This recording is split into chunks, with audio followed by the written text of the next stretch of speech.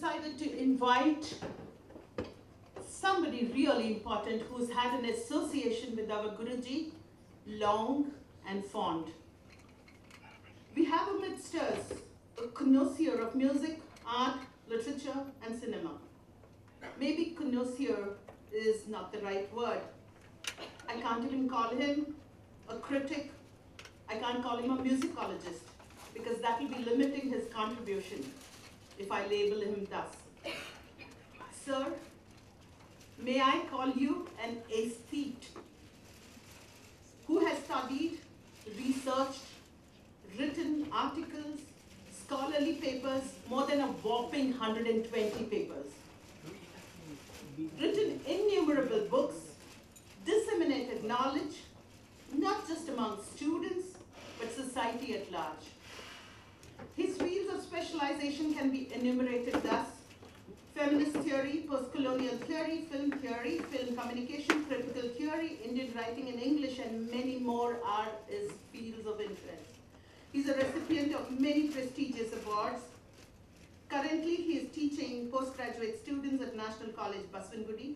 His latest publications include 3 books on cinema and cultural theory, Moving Images and Multiple Realities, Stri Loka, and Stri Dhyana.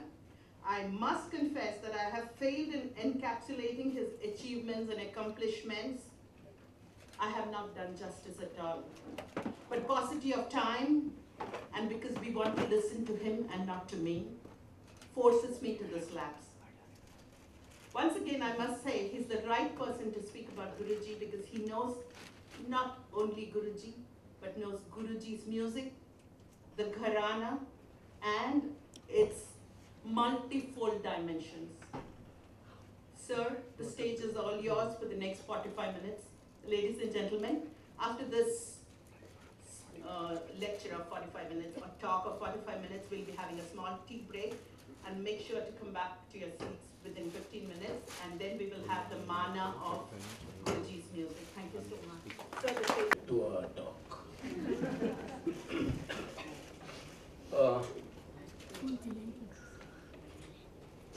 3 things converge: the Jaipur Atroli Gharana, the great Mallikarjun Mansur, and of course Pandit Rajshekhar Mansur. So when I deal with Jaipur Atroli Gharana, I'm also dealing with Pandit Mallikarjun Mansur and Pandit Rajshekhar Mansur. This is my trajectory, that you can't turn to the whole tradition without naming people. And when you discuss people in particular, we are also dealing with an entire tradition.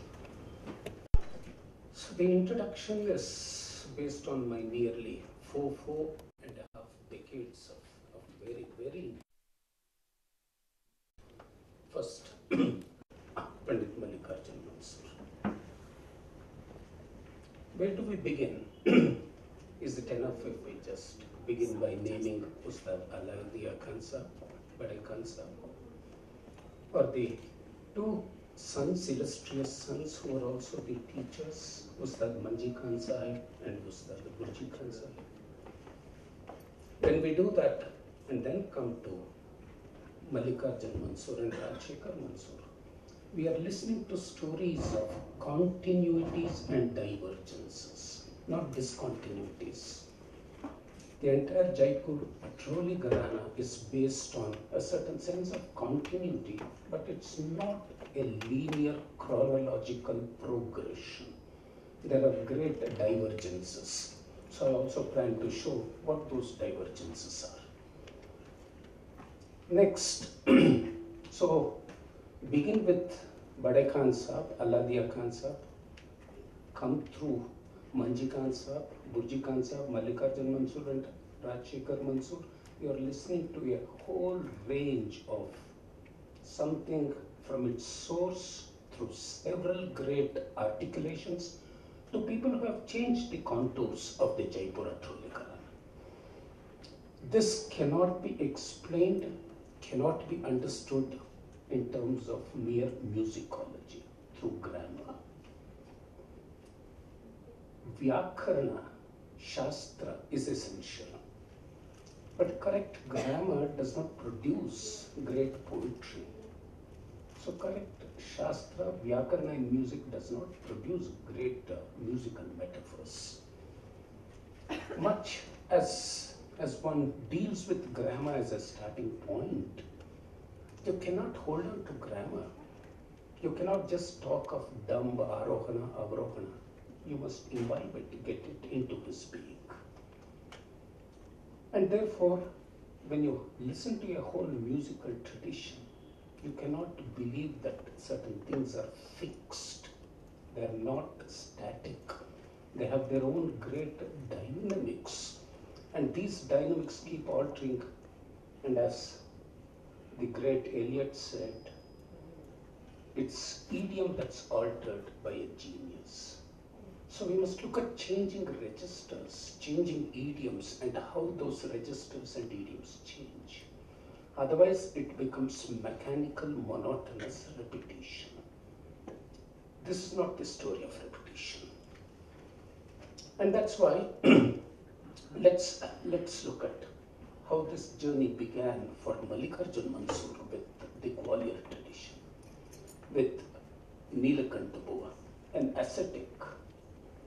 It was here that Mallikarjun Mansur began his ascetic training in music and converting music into a profound religious experience. And the religious experience had this musical quality. Inseparable have these two been. I will come to particular ragas and talk of those things. The kind of religiosity, not religion, not institutionalized religion. It's not jati, it's not samstika dharma, but a certain kind of religious vision. Look at the two integral components which are inseparable. Basavana, Allamaprabhu, Akkamahadevi, great wanderers, great mystics. This formed one edifice for Mallikarjun Mansur. That his music had this edifice of the great visionaries, of the great mystics. And therefore, in that sense, not going by the shallow debates, he was a Lingayata, as a dharma, not as a jati. What did it mean? That it meant the linga as a physical object, substantial, but it's through that you go beyond it, that you convert it into Atmalinga, into Jyotirlinga. Listen to his Mrutyunjaya Suprabhata available, and you will see how the physical, how the concrete object transforms itself. It does not dissolve, it does not disappear. The linga held on hand evolves into metamorphosis into Atmalinga, into Jyotirlinga. And that's why the concrete example is the Mrutyunjaya Suprabhata. Where did he get it from? I'm talking of two stories when I deal with Mallikarjun Mansur, of the Nijaguna Shivayogi of Atani and Mrutyunjaya Swami. He used to call him Mrutyunjaya. Shall we develop this a bit? It means that the devotional, religious, mystical registers had to be underlined by concrete musical phrases. That his religiosity failed if his music did not transform, if his shadja, the value of shadja that he learned first from Nilakanta Bua, if the shadja failed, look at the great consciousness, the great mind that worked. If the shadja failed, because it's through the shadja that you move into the other notes, into the other swaras. If shadja fails, your music fails, and if your music fails, your religiosity fails. This was the total holistic integration of this man. Listen to Bahaduri Tori, Hey Mahadev. Listen to something that's not religious in this sense, is Jonpuri, Hamajayo, Piyakekar. The kind of organization of notes, the kind of combination of notes, whatever raga he took, now was steeped in his understanding of the fact that the swara itself was God, and that his sense of God, that his sense of relationship with God would fail if his music was not perfect. So it was swara dhyana, it was shiva dhyana, and if shiva dhyana failed, the swara dhyana would not succeed, and mere swara dhyana without shiva dhyana would not lead him anywhere. This was the kind of integration, this was the kind of holistic integration that kept Mallikarjun Mansur going. Then, what does he do with other things? And therefore, for him, when he talks of Rasayatra, his autobiography, translated by Rajshekhar Mansur, the Rasayatra is Bhakti Yatra, and there is no Bhakti Yatra without his Rasayatra. This was the deep, profound religiosity. And in that sense, for him, the Lingayata Dharma, and the Lingayata Dharma, as I have said, is not part of any sect. It's part of a vision. It's part of a cosmological vision. And if that failed, what he held in hand, you must watch all those things, and to listen to his music is to watch, is to see, is to visualize the power of his music and the power of his religiosity. If this is the background, what was it that Rajshekhar Mansur inherited? Without being, in the narrow sense, an atheist, anti-religious, Rajshekhar Mansur is like us, carrying a modern sensibility. He's modern in the sense that he is one who transformed his father's profound religious metaphors into aesthetic metaphors. In fact, if you turn to Rajshekhar Mansur's music, you will see that without having that conviction, arrogance, without having that pompous self-declaratory note that he is very deeply religious. In fact, in one of my interviews, he says that I'm not as religious. That doesn't even make him an atheist or anti-religious. But to claim to be religious, it takes a certain kind of conviction, or if you don't have that conviction, if you declare, it's a pompous statement of arrogance. Neither of those in him. But to say that I convert the religiosity of my father into modern aesthetics. This is the first change of registers. Listen to Mallikarjun Mansur, rigorous, breathtaking, virtual ascents. Into those steep virtual climbs, you have the horizontal, you have the mellifluous, you have the melodic, and you have a different kind of musical register already entering Mallikarjun Mansur's music. So if you look at these shades, pieces where Rajshekhar Mansur sings with his father, Cut, Vidyadhar, the cheese, or Ek Nishad Bihagda. I'm talking of those things where both of them sing, Bairamari, or Nat Bihagda, Jan Jan Jan Bhail Baji. You will see if the father, the guru, has one kind of a climb, one kind of an ascent. The son contrasts it, provides a counterpoint. So it's not the shan, it's not just the shagird, it's not the shishya, but one who creates a different kind of the word is upaj, the creative blossoming. That if there is one major register, predominant register, that's not a hierarchical entry. It's not a hierarchical scheme, even as the father is singing. You will notice that this son, disciple, already introduces contrasting registers, counterpoints, and those registers that are not mere continuities, mechanical continuities, nor are they discontinuities, but they are musical divergences. And this makes for the beauty of the Jaipur Atroli Gharana. So the Jaipur Atroli Gharana is not a single shade, it's not a single color, it's not a single texture, it keeps varying. For that matter, I still remember, he may not remember, 2003 there was this national program, All India Radio. I was listening to it carefully, and if you listen to, I can provide you with the recording, Raisa Kannada and Sampurna Malcolms, which Mallikarjun Mansur sang. But even as an independent performer, so far I have referred to the performances where both of them sang.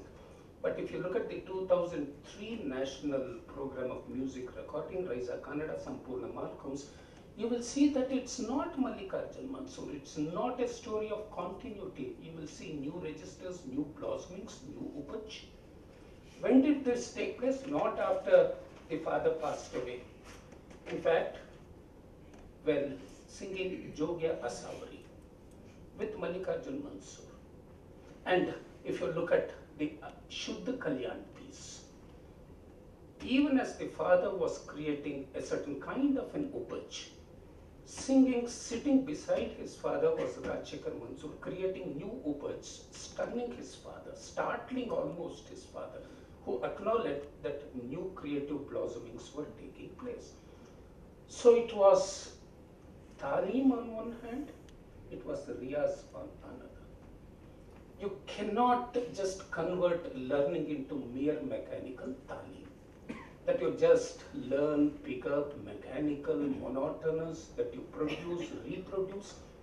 You will have to subject the talim received from the Guru into your own riyaz. And therefore, you are in the Guru's footsteps, but you are also branching off. You are making your own takeoff. It's like pure gestalt.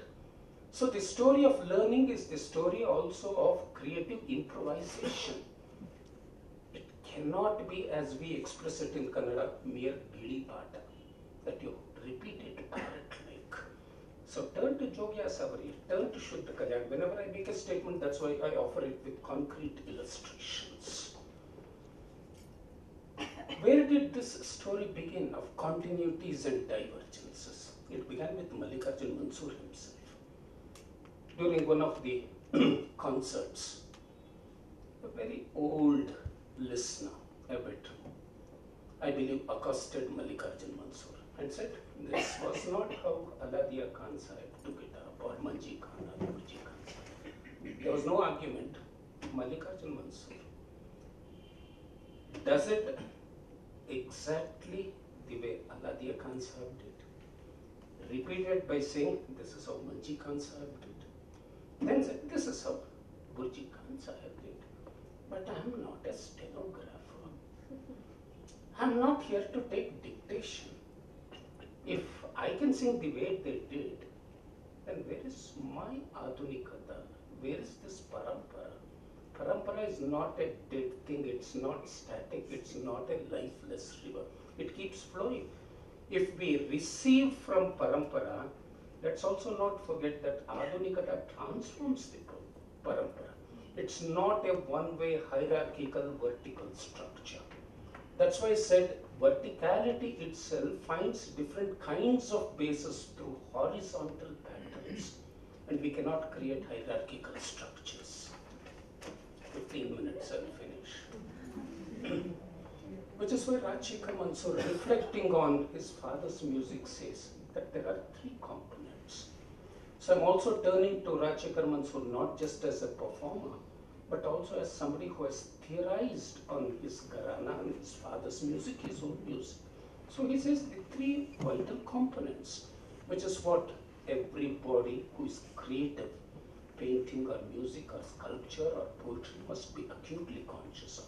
He talks of three separate paradigms. The Manan.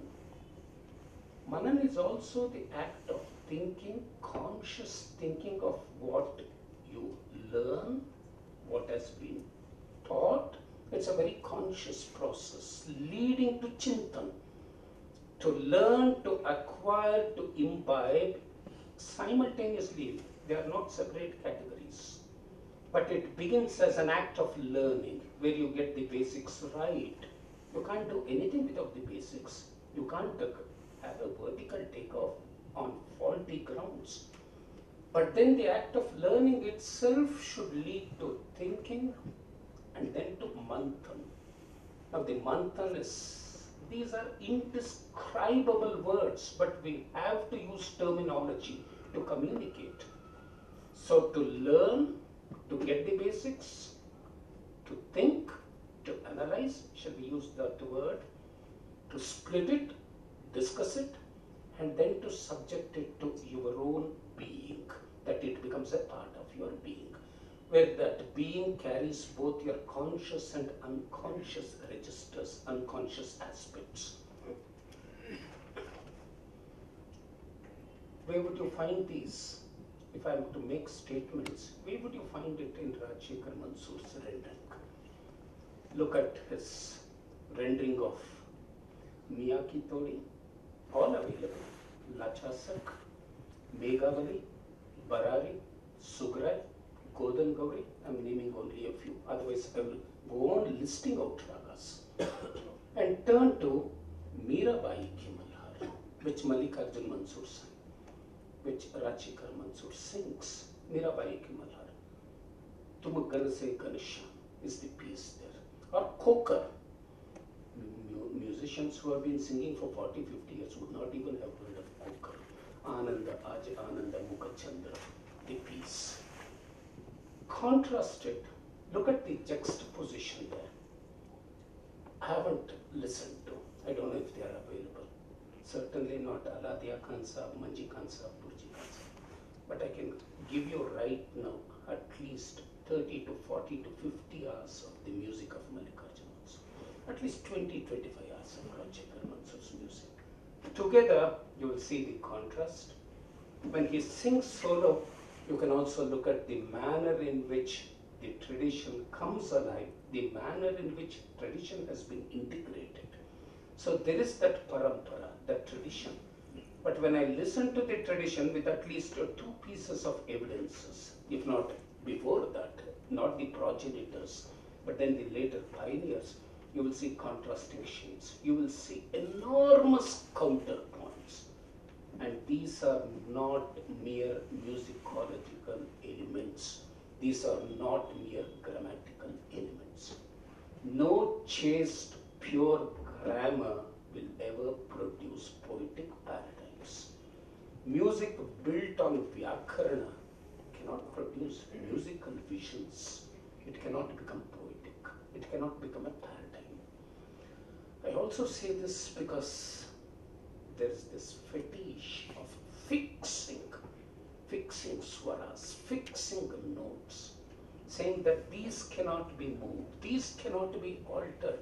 Now this is a kind of puritanism, hierarchical puritanism, which will stifle, which will choke music. What does one turn to music as experience, as anubhava?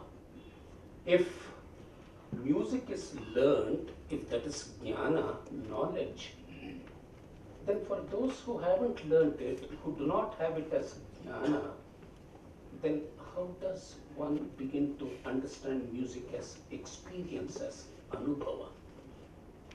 This again is the whole navigation, the journey between the ahat, what is heard, out of which you move to the anahat. If I'm listening to something, it's up to me and it's up to the musician, the creativity of the musician, to produce unheard things, the anahat. Which is to say, to use other words, if you have a murta, the concrete, physical, it's out of the murta, you cannot end up with just the murta, the concrete, the physical, which is essential. But it's up to me. The point I'm trying to make is it's also up to listeners. It's up to those who believe that they're interested in music. Out of the ahat, can you journey into the anahat? The performer out of the ahat, can the performer move into the anahat, meaning out of the concrete, physical, substantial solidity of the note, can you move into the metaphorical, can you move into the abstract? There is no abstract without the physical, but the physical cannot end up as just the murta, it must lead to the amurta. And that is when a raga, that's when a swara becomes, to continue with anahat, to push it further, it becomes anhat, to mean that it goes beyond boundaries. Had is within the limited frame, boundaries, marked out registers, but a great musical experience is anhat, boundless, limitless, infinite. How many can we think of? How many can we summon to memory who would move from grammar to imagination to anubhava to anubhava? How many move from the physical core, from the physical self to the unheard, to the abstract, to the amurta? I would like to know. It also means then, which is why Mallikarjun Mansur said, there was a time when listeners were discriminating, but we have entered times when, thanks to the media, we have people who are interested but do not understand, do not care to understand, and in recent times, thanks to great reality shows. Next, if these are in the realm of swara, the other great component of the Jaipura trolley, of Mallikarjun Mansur, of Rajshekhar Mansur, is the notion of laya. Laya, not just in terms of japtan 10 matras or 12 matras or 14 or 16 holding on, move in a mechanical manner, but laya as time, a sense of time, and that time creating its space to have a bandish in a particular time frame, not just the matra scheme of counting the matras, but do matras become, do they convert themselves into laya, into time, and it's in time that we create spaces, that we create musical registers. How does a tala become laya, become time, and into which words are put, and that you reach this sum wherever you are. Wherever you are wandering. In Rasayatra, Mallikarjun Mansur talks of how he reached this sum, created a rupaj, the mukada, the opening piece, how it was difficult, and it came to him through manan, chintan, manthan, all of a sudden, like gestalt, it was a revelation. You may have learned, acquired it in a mechanical manner, you won't get it unless you do what Rajshekhar Mansur calls the manthan. And it's in that, at that particular moment, precise moment, when all your learning, when all your industry, hard work, diligence produce a flash, what the psychologists would call a gestalt, there's an explosion. Unless you get that explosion, you're not going to get it. It is this sense of the swara creating harmony in a time frame, time, laya, understand it as time, not just the mechanical structure. And once you reach the sum, you have already gone into the shunya, into nothingness. So you start afresh. This does not come through mere mechanical habitual repetition. It comes only when you are able to visualize through the concrete essence of the abstract. Otherwise, you only create frozen structures, fossilized structures, which does not explain the quality of the Jaipura Troli Gharana or Mallikarjun Mansur or Rajshekhar Mansur. And then 20%. 5 minutes? No. 45 minutes is all yours. How much time do I have? It's because we have to begin the concert at 7 and it's already 6:40. Yes. Maybe 5-6 times, because I lost 15 minutes, but I don't want the concert time to be lost. And let's look at the fetish that people make of, and you must turn to Rajshekhar Mansur's articles. What are the features of a Gharana?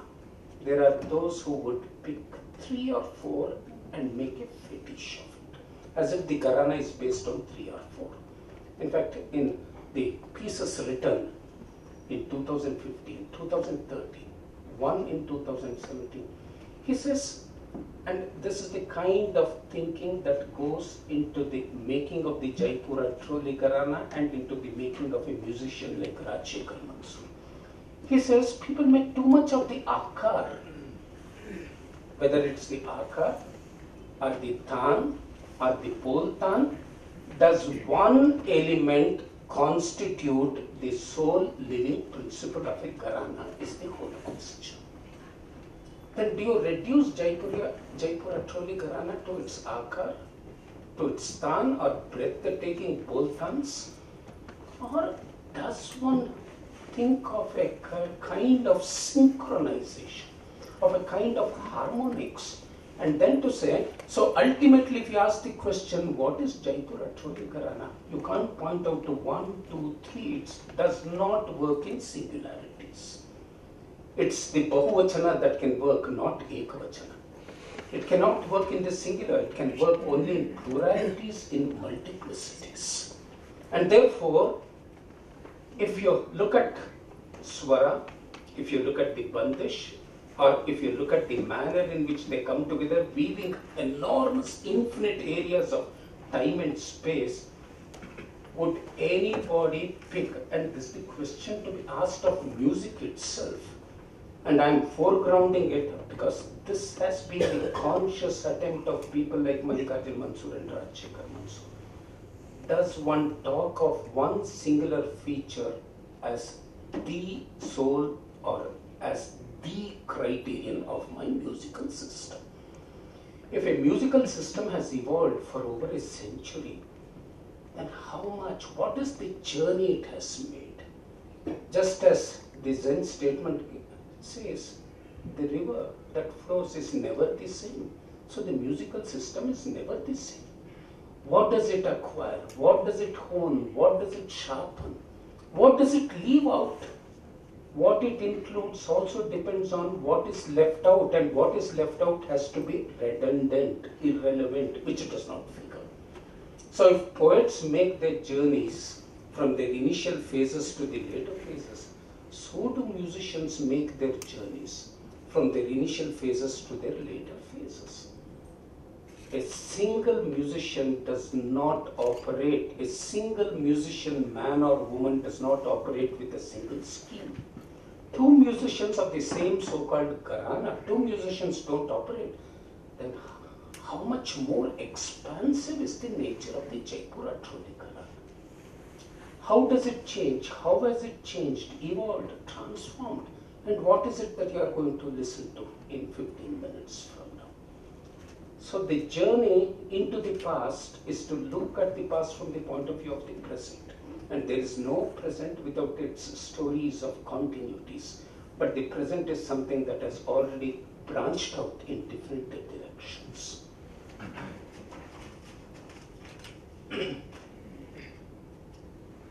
And turn to this sense of time.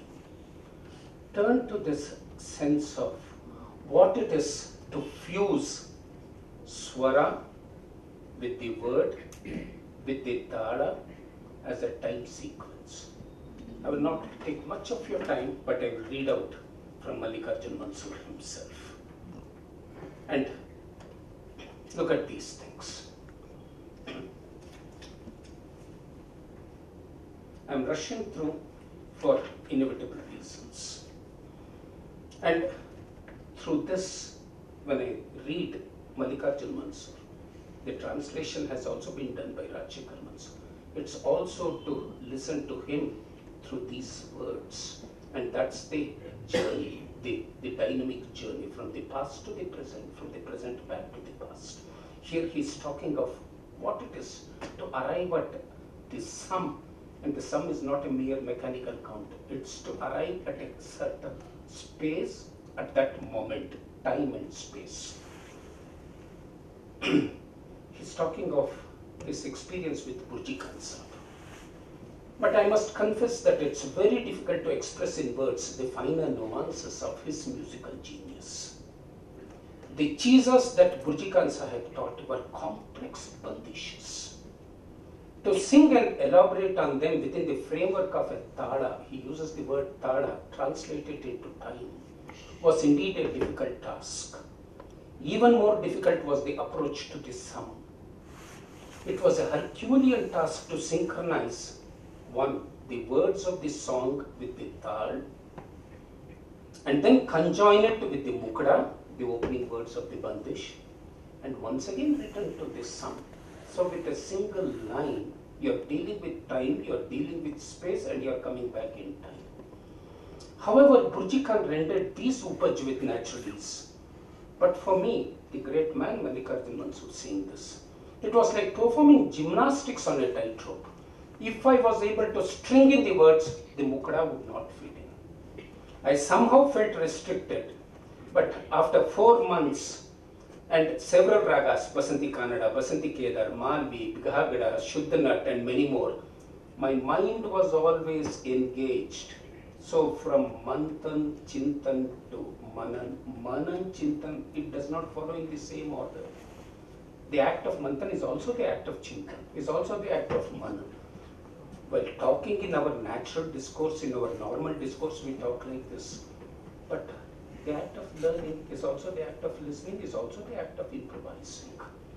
And therefore, one day as I was humming a raga and walking down the Halgeri lake in Dharwad, I suddenly found that I was able to deliver the upaj in a varied tempo and maintain the tempo when I reached the mukda. I also glided back to the sum smoothly and naturally. I was ecstatic. I had been like a barefooted traveler on the hot sands of the desert. Combination of mere words, the bandish, set to a tada, we call it the tada, but which is a time scheme, and creating a space and coming back to time. The moment you arrive at this sum, you have already moved into shunya, into nothingness, so you have to reconstruct that time. This is why you see an ascetic, a great teacher of music, a rishi of music, Dattatreya Sadashiv Garud, one of the recipients of the Mallikarjun Mansur Award, said that it was almost impossible for anybody to hold a teka for Mallikarjun Mansur, because he would be wandering somewhere, and just when you thought this is the sum arriving, the destination, the starting point, where is this man? In one breath, miraculously he would be there at this sum. So moving into outer space, he would land, and from landing he would move into outer space, and just when you thought he was wandering, gone, aimless, a Jangama, that Jangama would come back and hold his linga, and then move to his Ishtalinga. That's Dattatreya Sadashiv Garud for you. To listen to Rajshekhar Mansur, therefore, is in philosophical terms a contrast and what I would call in philosophical terms antinomy. That is, two things that appear to contradict each other, but two things that recreate, reconstruct each other and are valid in their own right.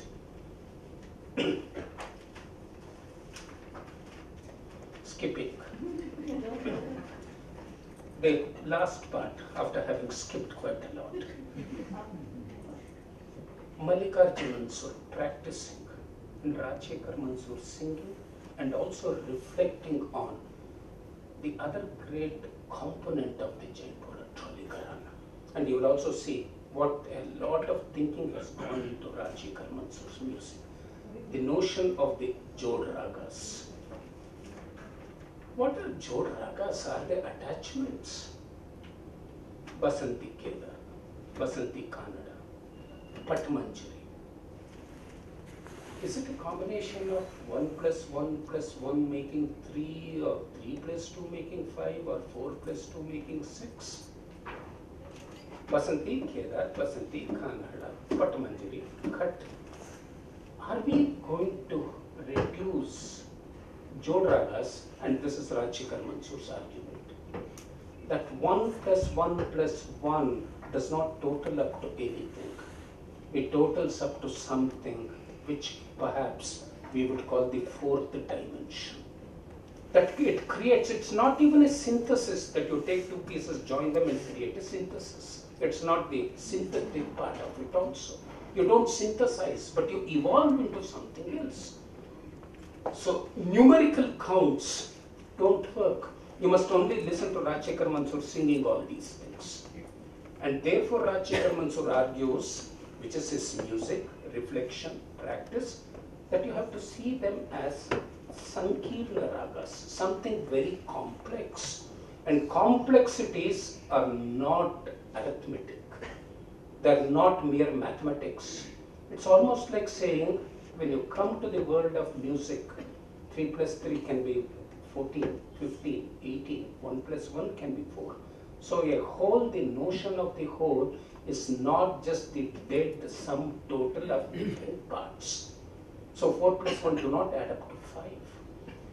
This notion of the Jod is to integrate, but what is this meaning of integration? That if you bring 2, 3, 4 together, each has its identity, specific identity, particular identity, blending with another, merging into another, and to merge into another is not to lose one's identity. This is not a question of loss of identity. But when the two come together, holding on to their identities, there's this spark of the third or the fourth or the fifth. So what are these Jod ragas? Similarly, Rajshekhar Mansur reflecting on the Aprachalita ragas, not heard. And when you haven't heard something, it means two things, that there aren't people who are able to give expression, abhivyakti to that. And it also means the aprachalit, not known, not heard means that the anahat becomes ahat. That you are giving voice to what is usually not heard. And something that's not heard is not something that can never be heard. It doesn't work like that. So binaries don't work, binary opposites don't work. So if you have the Jod as complexity, and complexities are heterogeneous, they are not homogeneous entities. They are diversities, pluralities. They move at the horizontal plane, and out of the horizontal plane something springs up in a vertical manner. And what is vertical creates its own horizontal spaces. So factors of time and space are not factors that are fixed, static. They're so dynamic. And dynamism is something that cannot be controlled, and if you try to control dynamic elements of nature, which is what music is all about. If you control the dynamic aspects of nature, then you have stifled it, killed it, choked it. These are Rajshekhar Mansur's reflections. So a Jod raga is to be understood as a very complex process, not a finished product. And processes do not complete themselves. Their designs multiply, their designs go beyond imagination, and their designs defy easy, simplistic categorization. And to talk of the Aprachalit, which is also what Mallikarjun Mansur commissioned his son, his Shishya, Rajshekhar Mansur, to do, that the world must have more of the Aprachalit, which is another way of saying that the anahat must become ahat. And once it becomes part of the ahat, what is heard, what is shared, goes to the samudaya, then it enters the territory of the had moving into the anhad, the boundless. So the music of Rajshekhar Mansur begins with a certain territory.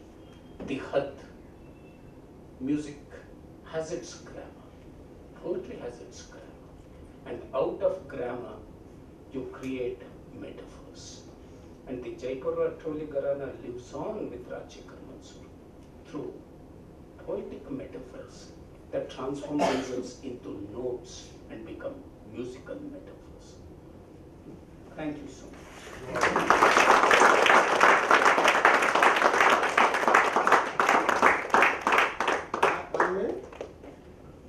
Sir, do you want a mic, sir? No need of mine. Thank you, Mr. Professor Manu Chakravarthy. I think you have understood my music, felt it and experienced it. Thank you so much.